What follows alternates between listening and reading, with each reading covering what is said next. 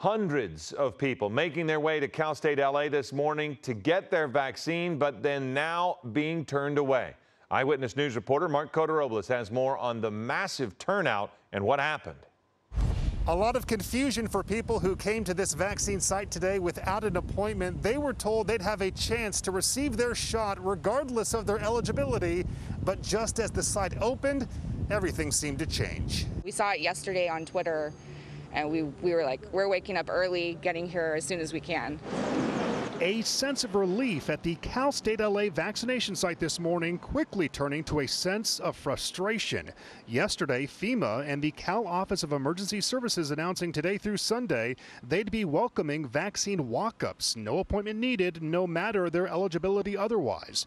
But by 9 a.m., online appointments suddenly filled up, a problem the site hadn't encountered all week. We've been waiting in line for about an hour now, a little over. A lot of people have been told it was okay to come in here. We're getting to the front of the line, and they're telling us we have to make appointments, and we're not eligible for the shot. Just very, very disappointing. So hopefully we can get an appointment for today, but we're not eligible. So I don't know what we're gonna do. What happened today is completely different from yesterday when people got in with no issues. Oh, the process was great.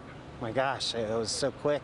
I got in line at 4:44 and I was on my way home at 5:22. This all comes just a week before the vaccine rollout expands even further here in California. Starting next Thursday, anyone 16 and older is able to get the vaccine, a move already made by Kern, San Bernardino, and Riverside counties. A big mess. I mean, we'll still wait. We've been patient.